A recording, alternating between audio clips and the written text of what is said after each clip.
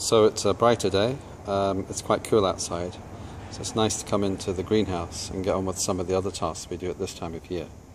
This is to follow on from the amateur production propagation videos that we put together last year, but these are the sexually propagated seedlings that we planted. As you can see, each one of the seeds has managed to germinate and produce a fairly healthy root system now. They're about 9 months old, so we're going to move them on into their own individual pots and keep them unheated in the greenhouse over the winter. It'll help them effectively hardy up to the Scottish weather before we move them on to the outside next spring.